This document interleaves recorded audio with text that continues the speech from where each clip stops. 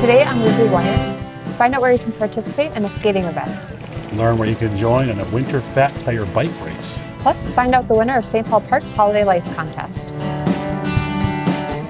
Hello, I'm Elena Myers. And I'm Justin Atkinson. Well, get your skates ready. St. Paul Park will be having their annual Winterfest skating event on January 20th from 1 to 3 p.m. The event is free and will take place at the Whitbread Warming House. There'll be games, refreshments, a medallion hunt, and prizes. There will also be a limited number of skates available for free rental. The winners of the Holiday Lights Contest were announced in St. Paul Park at Monday's City Council meeting.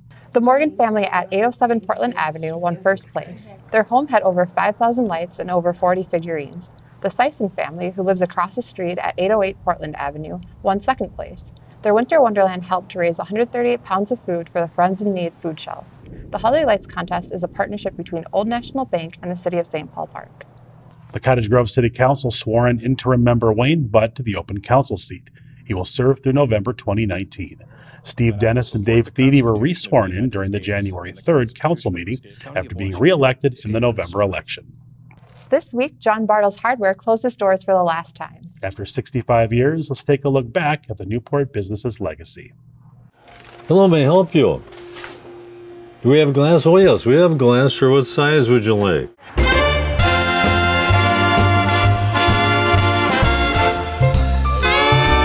How are you? Good, good. For over 60 years, John Bartyl's Hardware Store has been a well-loved location for Newport residents. Now in its twilight days, owner Tom Bartyl finds himself surrounded by a rich legacy. I went to college, went to Mankato State. Then after that, I was in the service. And then I was helping my dad a little bit here and there. And then I came in part-time, and then just went into a full-time type of thing, and I worked for him for many years. We worked together for probably 50-plus years. And then I bought the store, oh gosh, it probably was maybe 35 years ago from he and my mother. If we had set up in the morning a coffee pot and some cookies, then we could have been the local coffee shop. All the local people would have stopped in and visited and found out the local news and what was happening in Newport. It's a very unique store. We have over 40,000 different items. And many times we hear this, I should have come here first.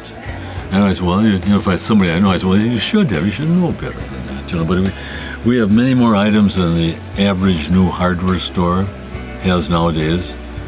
And it takes a long while to build up getting some of these different items. And we have older merchandise that people can't find any other place. And it's the service. It's really, I talk service, and I know this, but it's amazing how when people come in and say, they appreciated us so much, how well we took care of them over the years, and so that makes it feel real good. There's still this is what I feel so bad about, not being able to keep a store here, because it's very good for the communities, not only in Newport, but St. Paul Park and Cottage Grove and Woodbury, Great Colby Drop, from all those areas, and you can't believe the people that have come in the store and said, oh, they're going to miss this store.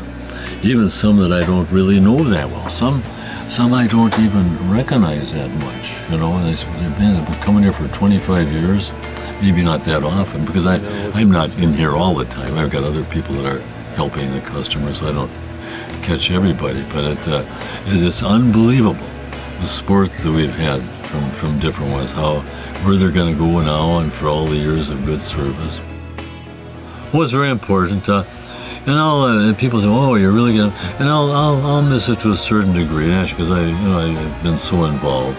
But life goes on, and you got a lot of fond memories. We'll go all the way, stand or fall. So cheers to one and all.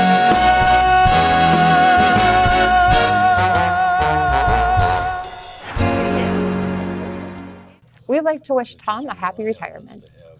Well, beginning on January 16th, park shelters and buildings in Woodbury will be available for rent. There are many different locations available to rent throughout the city that are suitable for all group sizes, including Central Park, Eagle Valley Golf Course, and Health East Sports Center. To reserve a shelter or building, visit the city's website. On January 3rd, Newport swore in City Council members Tom Ingeman and Lori Elliott. Both were elected to represent the city during the November election. On December 31st, the city of Cottage welcomed a new business to the community. Let's check out Orange Theory Fitness. We're here at the new Orange Theory Fitness here in Cottage Grove. This is about 3,000 square feet and it'll be home to 15 or more employees and hundreds, obviously, of new members. Professionals offer heart rate-based, science-based classes focused on interval training. Everything we do is technology tracked and coach inspired. It's unique to anything else in the marketplace right now. 90% of it is just getting yourself here and we'll take care of the rest. So all fitness levels are invited because it's really based off of your own heart rates and you make the workout what you want to make of it. So just come see us, stop in. We're here 7 days a week. We're open every day. So we'd love to help you hit your fitness goals in 2019. So we're very excited to be here in Cottage Grove. We are proud to have you and Orange Theory become our newest member of our community. So congratulations. One. There we go. Congratulations. Welcome. Thank you so much.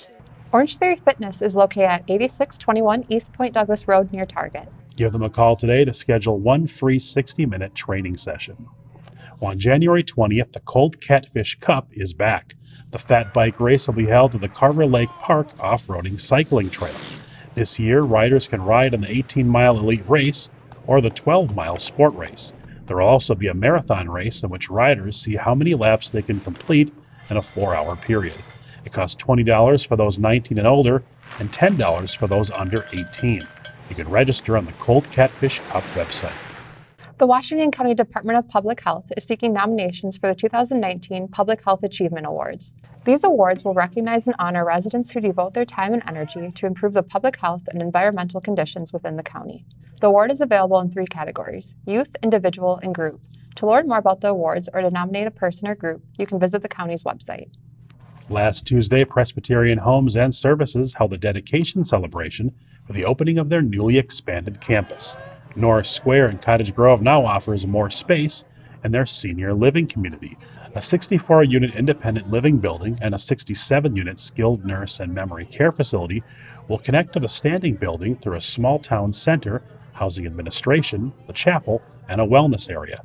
A grand opening celebration for the general public will be held on Tuesday, January 15th from 2 to 4 p.m. Now here's a quick look at some upcoming events happening around South Washington County you might want to check out.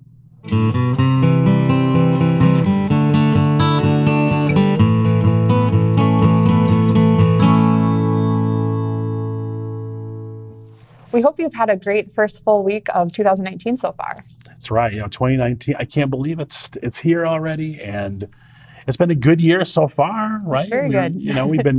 We're still doing the show every Friday, Weekly Wire. New episodes come out, so you can continue to look forward to that. Yep. Thank you for joining us, and we'll see you next week.